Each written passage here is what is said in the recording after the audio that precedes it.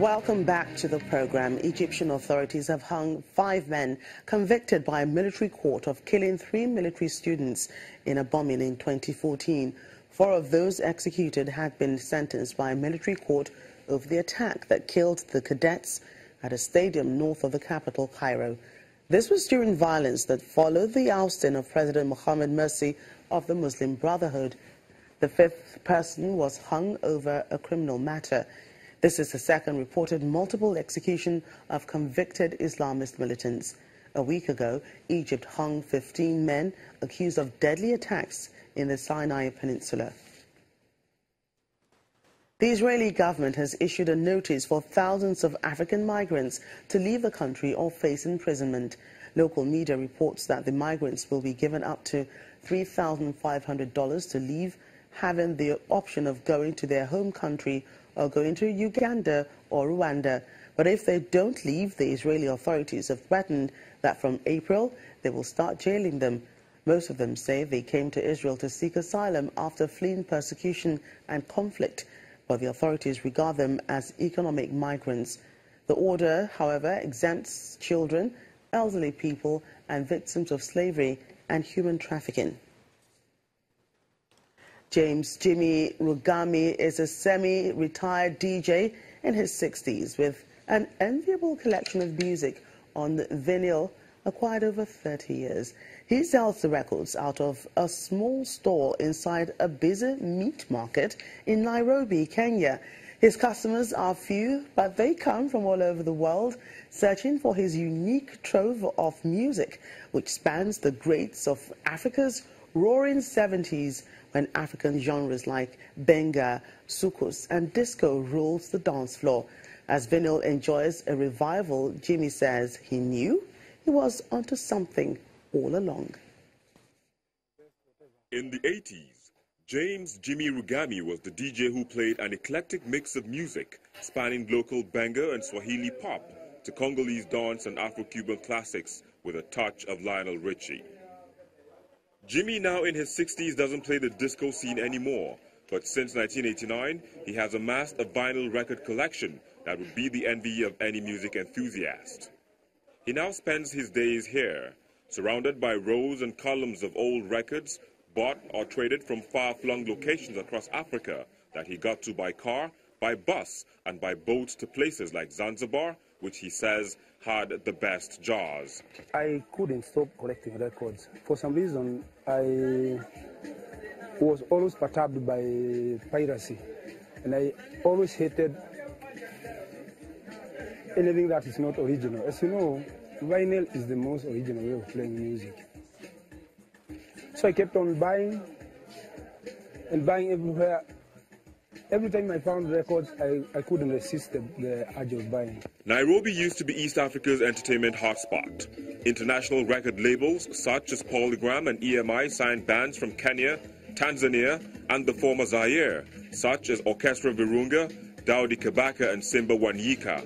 State-of-the-art recording studios and a vinyl press located on the outskirts of Nairobi released diverse genre of music, the most characteristic pop sound being benga from Western Kenya and the Congolese rumba sound of the 70s, known as soukous. But most of the major record labels closed shop as Kenya's economy struggled in the 90s and training and rehearsal spaces became inadequate. Recording studios and mastering facilities moved to South Africa.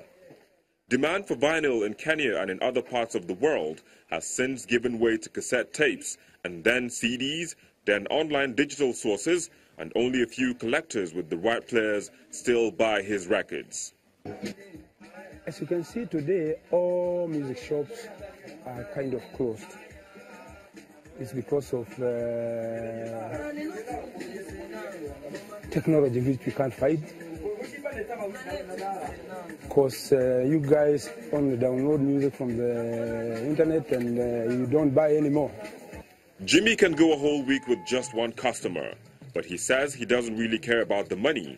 There are vinyl lovers that have become Jimmy's good friends, and he still DJs at family events, sometimes at schools, sharing his history in music with the young and old. Jimmy says he's excited by a rekindling of love for old music and sound, especially among the youth, In fact, global sales of vinyl records have reached their highest level for 20 years and could be on track to return to the glory days of the long player in the late 1980s, according to music industry findings in the United Kingdom. A lot of Jimmy's friends and family thought he was crazy when he spent all his savings on records in 1986, but 30 years later, having educated his 6 children through this business, he says it has been worth every minute of ridicule. I have been labored insane by lots of folks because of sticking to vinyl. Some even come back much later and tell me, oh, I think whatever you're doing is cool. The same people who could say, what's wrong with this man? What's this? Is keeping crap and we're going ahead. Well, I'm also in digital, so I'm relevant. Jimmy's stall, number 570, is hidden away in a popular meat market where only those that are looking will find him. He also restores and sells vintage record players. Fans of vinyl say it offers a richer sound than its digital successors, despite the occasional crackles caused by scratches or dust on the records. A group of elderly women in Johannesburg, South Africa, are using their fists to fight the aches and pains of old age. With 2 weekly training sessions hosted by founder of the A-Team Gym, Claude Mafosa, the grannies get to relieve their ailments in the boxing ring.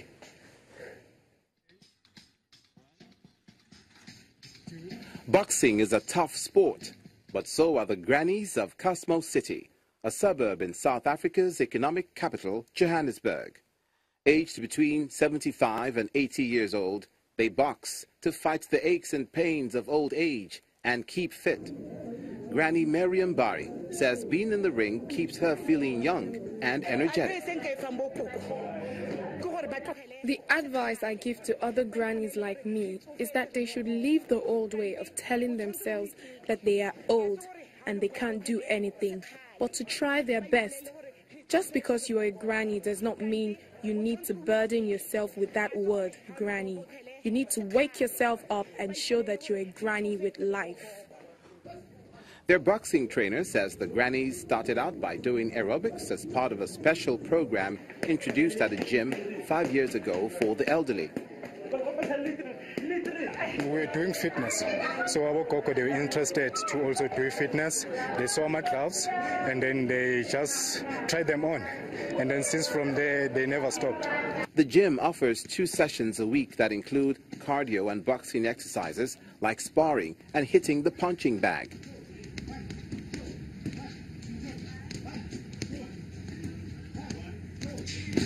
Jermina Maluleka is 76 years old. She joined the gym in 2012 when she moved to Cosmos City after being diagnosed with cancer. Boxing, she says, has given her new hope for the future. The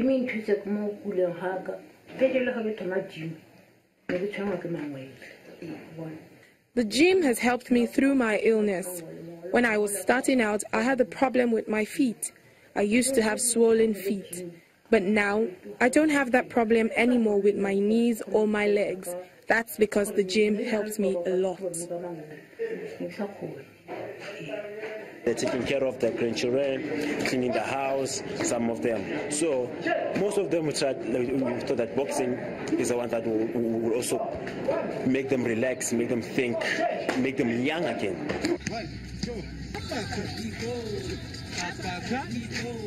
Members of the gym have become close friends, something that has helped many of them deal with the loneliness and isolation that often comes with old age. Doing it in the old age. Well, that's it on Network Africa. Thank you so much for watching. I'm Jokia Rogers.